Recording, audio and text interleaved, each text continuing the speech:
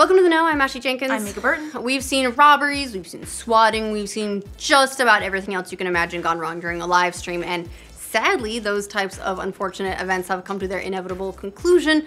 This weekend, one streamer died during a charity stream. The streamer was Vigneault, aka PoShYbRiD, a World of Tanks streamer who was using his stream to raise money for Make-A-Wish during a marathon 24-hour live session.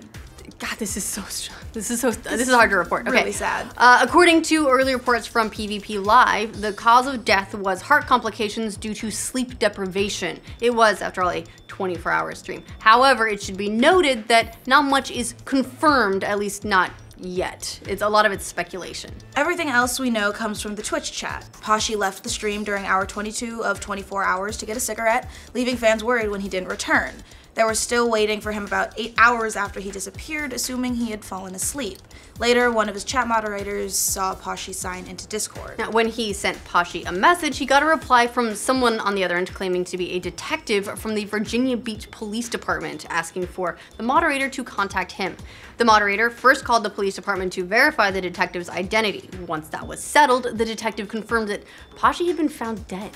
Today, his fans and others from around the community have gathered in his Twitch chat to pay their respects and to reminisce on some of their favorite moments of his. He also leaves behind his partner and his 3 children. There's no word at the time of writing if there's going to be some type of fund posted to help the family with funeral costs, but we will include links for that if we hear anything about it. According to Reddit, there are some streamers working together to do a charity stream for Poshy's family.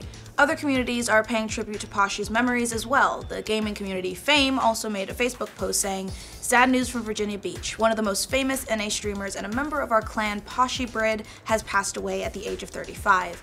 We just cannot find words to describe how sad this moment is for all of us, and for sure, this game will not be the same without this legend."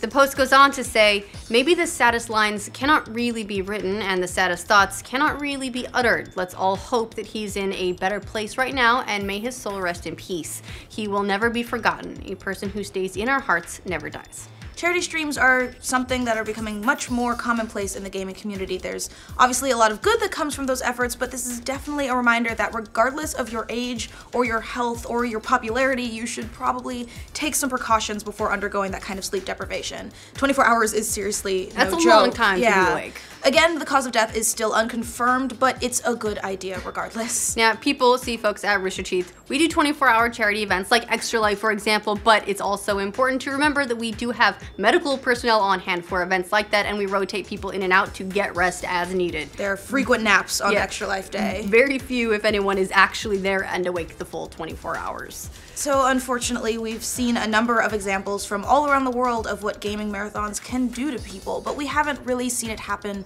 during a stream before. The closest thing was back in 2014 when a 29-year-old professional Killer Instinct player died during a streaming tournament.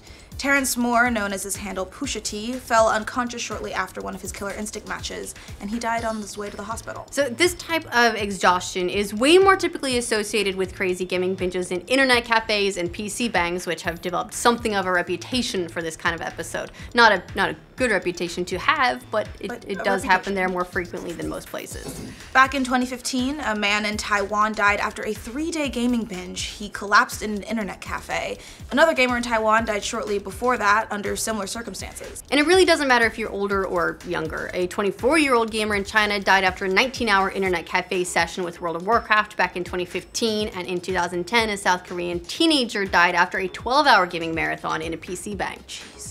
As we mentioned earlier, it was only a matter of time before we saw something like this happen. More streamers are living more of their lives on camera, which means that more unfortunate incidents like this become news all the time.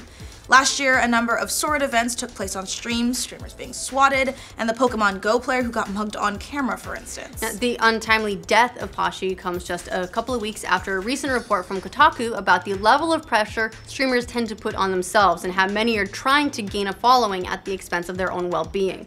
The report is filled with a couple of first-hand accounts of streamers who work day jobs and then also pull these long night sessions in order to build their audience. So please, just be careful. We know a lot of you like to game for long sessions, and many community members love to host long streams for charity, but take frequent breaks and check with a doctor before attempting anything at a bigger scale than you've done beforehand, because no amount of views is worth your health. No, the game, the audience, they will be there when you come back. Please, please, please take care of yourself first. And if you're a fan of PoShYbRiD and have some favorite memories to share or other remarks about him, feel free to leave them in the comments, and rest in peace, Poshi.